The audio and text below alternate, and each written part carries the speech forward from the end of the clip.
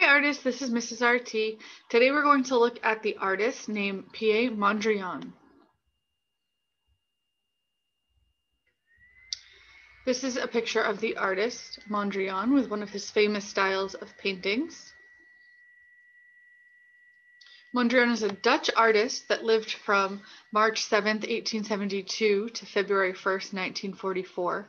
And these were some of his earlier paintings in an abstracted landscape style. So you can see he uses a lot of color. You can see the brush strokes, that not all the colors are smoothly mixed together. And you can see that they are recognizable landscapes. That was his early style. Here we have two different versions of trees that he painted. The first one with more of a red tree and a blue background was done in 1908 to 1910. And then the gray tree was made in 1911 after that. And you can see from the first paintings we looked at to these, they're getting a little bit more abstracted and more unrecognizable as he goes on. This is a painting he made in 1916. You can see it focuses a lot more just on spots of color, shape, and lines. So what he's really well known for is the irregular checkerboard style paintings with bold black lines focusing on squares and rectangles, and he uses a lot of the three primary colors, which are red, yellow, and blue. Between 1917 and 1944, Mondrian painted about 250 of these geometric style abstract paintings. This is another one that just focuses on the three primary colors with black and white. You can see horizontal and vertical straight lines that make all of these different square and rectangle geometric shapes. And this artist, Mondrian, called this style the neoplasticism style. So it's focused on basic elements of painting. He focused on color, line, and form. He was really trying to get painting down to the fundamental, most basic state that you could paint in. He focused on geometry, straight lines, and squares and rectangles. All of his paintings in this style were asymmetrical, so they did not match from each side. And he focused again on the three primary colors, red, yellow, blue, and black, white, and sometimes gray.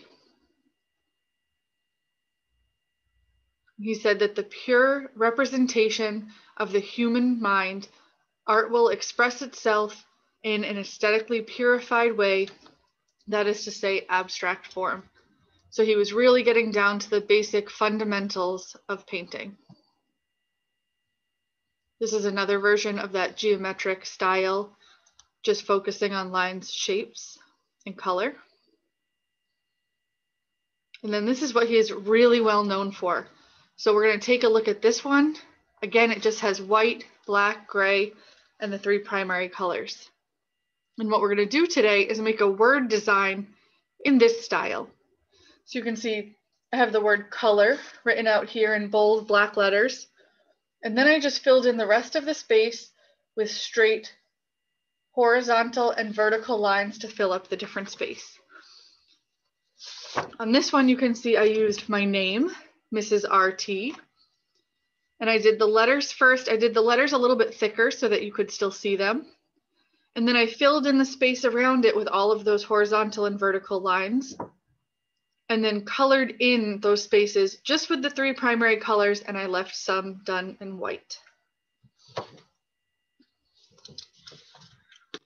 So the first step for this project is to pick a word. You could choose your name like I did here with Mrs. RT, or you could choose any school appropriate word. This example has color. In this example, I wrote the word line. So the first step is to write the word out on your paper. You can start with pencil to make sure that you have enough space with all of the letters. And then when you're ready, you can outline it in black crayon. So now what you can do, once you have your word done there, you can fill in the rest of the space around your letters all the way to the edge of the paper with those straight lines. So I'm just going to go from the letter to the edge of the paper. Or in this case, I'm going to go from the top of the letter to the bottom of the letter to split up that space.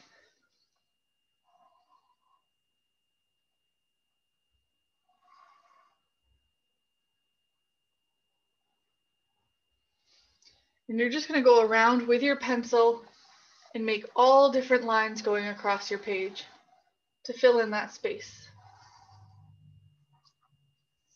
Some you could have really thin rectangles. Some you could have bigger rectangles or squares.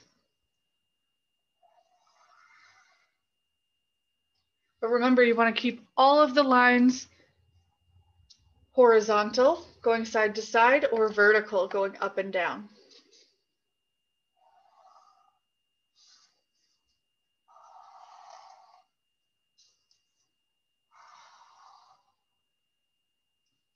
And you can see with more and more lines, it starts to break up the space. That is why I did the letters a little bit thicker than the lines that I'm doing now, so that you can still read what the word says.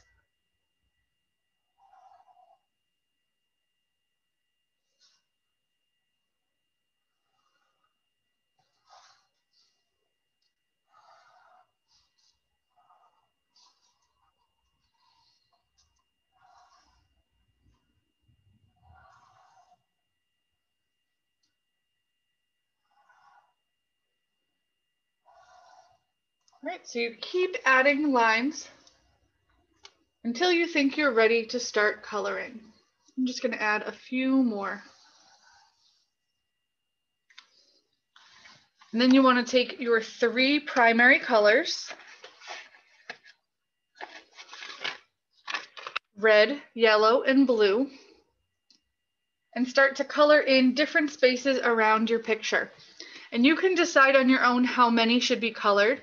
You can also make a few squares or rectangles that are black, or you could leave a few white.